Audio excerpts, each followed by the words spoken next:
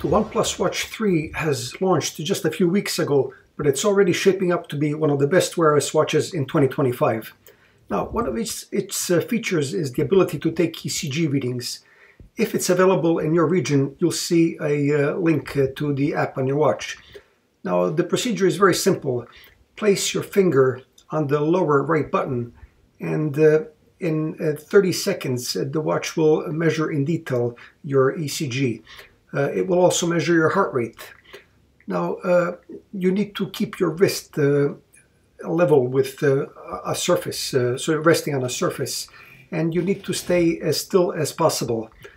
The app will then spit out a reading.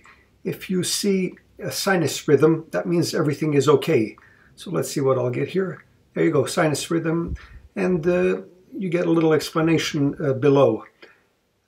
Now you can also add symptoms, so you have a few like fatigue, dizziness, etc. And that's more for you to keep track of what's going on.